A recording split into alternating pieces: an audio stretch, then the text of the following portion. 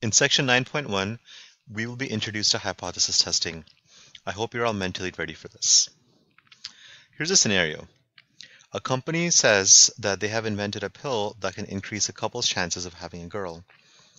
To test this, they take 30 couples who volunteer, and out of the 30 couples, 19 of them have a girl. Here's the question. Is this enough evidence to support the company's claim that the pill increases a couple's chance of having a girl? Or could the 19 couples have had a girl just by chance? Now, let's take another scenario. What if 26 out of 30 couples had had a girl? Could this have happened by chance? How do you know? Is there a particular cutoff that will convince us that the pill works?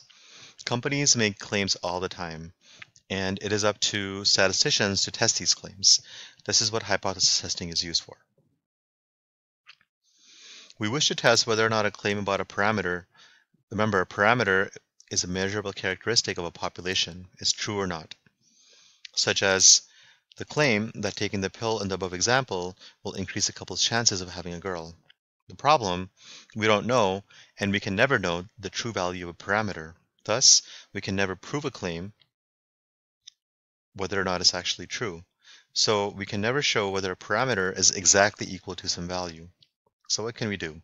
Instead, we can use a statistic, one that is an unbiased estimator of a parameter, as evidence to show whether or not a given claim is true. Here's a process of hypothesis testing. In the US, if a man is on trial, then in our judicial system we must assume the man is innocent. This is the status quo. We never assume the man is guilty. We assume that the man is innocent. Then the prosecution must gather evidence. They must present this evidence, and they must show that if the man was really innocent, then this evidence would be extremely unlikely. Therefore, it is much more likely to believe based on the evidence that the person is guilty. That's the logic of a hypothesis test. We first define a null hypothesis. A null hypothesis, given by the notation H sub 0, is a status quo belief or an accepted fact. For example, the status quo belief here is that the man is innocent. That is a null hypothesis. That is the accepted fact, unless proven otherwise. And we also have to define an alternative hypothesis which challenges a null hypothesis. So in this case, the prosecution is challenging the fact that the man is innocent, and they will present evidence to prove this. In the example with the pill, the null hypothesis, the accepted fact, is that the proportion of girls born is 50%. About half the babies born are girls, about half the babies born are boys. So the null hypothesis, the status quo belief or the accepted fact, is that the proportion of girls born is equal to 0.5. Here's what the company claims. The company challenges this null hypothesis. The alternative hypothesis would be that the pill increases a couple's chances of having a girl. This is what the company is claiming, that their pill increases the chance of having a girl. So the probability of you having a girl after taking a pill is greater than 0.5. That's the first step. The second step is we look at the data and calculate the test statistic. We will talk more about this later on. This is the same thing as gathering evidence in the example with the trial. Step 3, we find the probability of obtaining the statistic given our null hypothesis is true. In other words, how likely is it to observe data like the data we got from our sample, assuming that the null was true? So in the case of the trial, we assume that the man is innocent. The alternative hypothesis is that the man is not innocent. This is what the prosecution is claiming. Okay, so what does the prosecution do? They gather evidence. And then they present the evidence and they state that if the null hypothesis was true, if the man in fact is innocent, then this evidence wouldn't exist. This evidence would be very unlikely. So we wouldn't observe this data we wouldn't observe this evidence if the null hypothesis was true.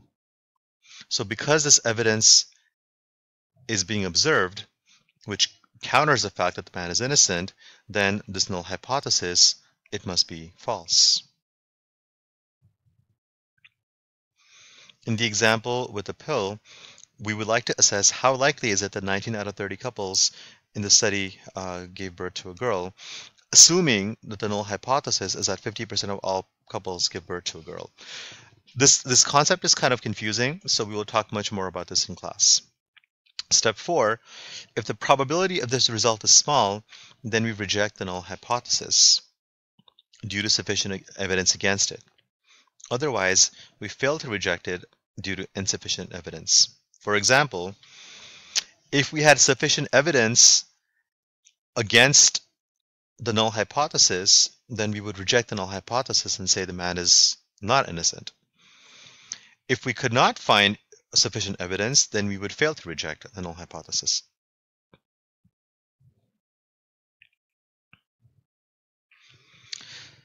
So here's some notation. The null hypothesis is denoted by H sub 0. The alternative hypothesis, you will see it as both H sub A or H sub 1. The null hypothesis always has an equal sign. This is the status quo, or what is believed to be true. And often, the alternative hypothesis is what we will try to show. And the alternative hypothesis always challenges the null hypothesis. If the null hypothesis is rejected, then we accept the alternative hypothesis. The alternate hypothesis always has an inequality. It's either a less than, a greater than, or not equal to. And we will talk more about this in our examples. A one-sided alternative hypothesis is if it's a less than or greater than. A two-sided, all we have to show that it is not equal to the null hypothesis. And again, we'll talk more about this in our examples. Here are some tips. Because we're testing a claim about a parameter, always use parameter notation. If you have a mean, use mu. If you have a parameter, use p. And for standard deviation of a mean, use sigma, and not use statistic notation. Think about the alternative. Are we interested in only one direction, greater than, less than, or just showing that a difference exists? In other words, not equal to. Let's write some null and alternate hypothesis. A school administrator claims that 60% of seniors who attend a four-year college after graduating. That's a null hypothesis because this is the believed fact. This is the accepted fact. This is what the school administrator is claiming, that currently 60% of students attend a four-year college after graduating. Remember, 60% is a proportion. So for proportion, we would use P equals to 60% or 0.60. A 12th grade teacher thinks this is wrong and that more than 60% of seniors from this high school attend a four-year college after graduation. She randomly samples 45 students to survey. We want to write the null hypothesis, which is P equals to 0.60. This is the accepted fact. And the alternate hypothesis, what the teacher is claiming, is that more than 60% of seniors attend a four-year college. So she's claiming that the proportion of seniors who attend college is actually more than 60%, or P is greater than 0.60. So keywords to look for is in the claim, the alternative hypothesis, do we have more than, do we have less than, or do we have not equal to? And that will determine the sign of the alternate hypothesis. The null hypothesis will always have an equal sign. So to recap, the null hypothesis is the accepted or believed fact, the status quo. And the school administrator is claiming that 60% of seniors attend a four-year college. No one has questioned it, so it is the accepted fact. The teacher is claiming this is wrong, and that actually more than 60% of seniors attend a four-year college. So P will be greater than 0.60. In both the null and the alternate hypothesis, the proportion will be the same. The only difference will be the sign. John claims his free throw shooting percentage is 85%. To prove it, he shoots 50 shots and makes 37 of them, giving him a 74% shooting percentage.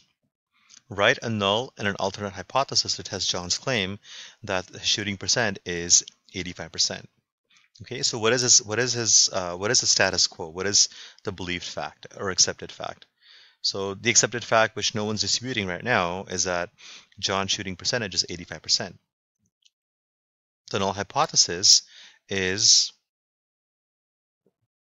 this is a proportion. It's 85%, so we would use P equals to 0.85. Someone challenges this, so the alternate hypothesis is that his shooting percentage is not 85%. So the alternate hypothesis is that his shooting percentage is not 85%. It could be lower, it could be higher, but it's not 85%. So the alternate hypothesis is P is not equal to 0.85. Let's look at the last example. An e-commerce research company claims that 45% of college students rent rather than buy their books. A consumer group is suspicious of the claim and thinks that the proportion is lower, keyword, than 45%. A study finds out that a random sample of 80 college students, 28 rent their books. This is not going to be useful until we do the actual hypothesis test. Right now, we're only writing the null and the alternate hypothesis. Write a null and alternate hypothesis to test the claim that 45% of college students rent their books. So the null hypothesis, the currently accepted fact, is that 45% of college students rent rather than buy their books. That's the claim that we are testing. So the null hypothesis, the proportion of students who rent rather than buy books is 0.45. This consumer group is saying this is not true, and they're claiming that the proportion is actually lower, that P is less than 0.45. Now, the e-commerce research company can claim whatever they want. The book rental companies can claim whatever they want, but until we actually test these two hypotheses, the null and the alternative, we will never know which is the truth.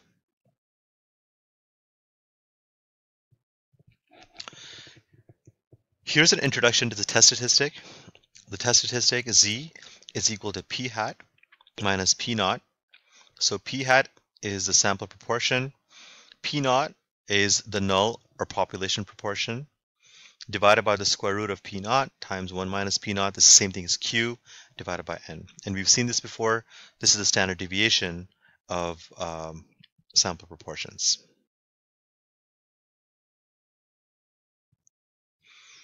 Now, the p-value is extremely important. The p-value of a hypothesis test is a probability of obtaining the observed value of our statistic, or more extreme result, by chance, given that the null hypothesis is true. In other words, p-value is a probability that the data collected from the sample occurred just by chance, given that the null hypothesis or the status quo belief is true. In the example, the man is innocent is a null hypothesis. The alternate hypothesis is that the man is not innocent. Then some evidence was collected. The prosecution has to prove that this evidence that was collected could not have been collected if the man was innocent. So the probability that this evidence existed is very, very, very low if the man is in fact innocent. And that's what the p-value determines. If the p-value is extremely low, as defined by the significance level, which we'll talk about in class, then it's extremely unlikely that the sample data we observed occurred just by chance. And so we have evidence against the null hypothesis. So if this evidence that was collected, if this didn't happen by chance, if this is substantial, that means the man is not innocent, that the null hypothesis is actually false. If the p-value is extremely low, then it is likely that the sample data we observed occur by chance, and therefore there is not sufficient enough evidence to reject the null hypothesis. There are three tails. We have a left tail, a right tail, and two tail, and we will talk more about this during class.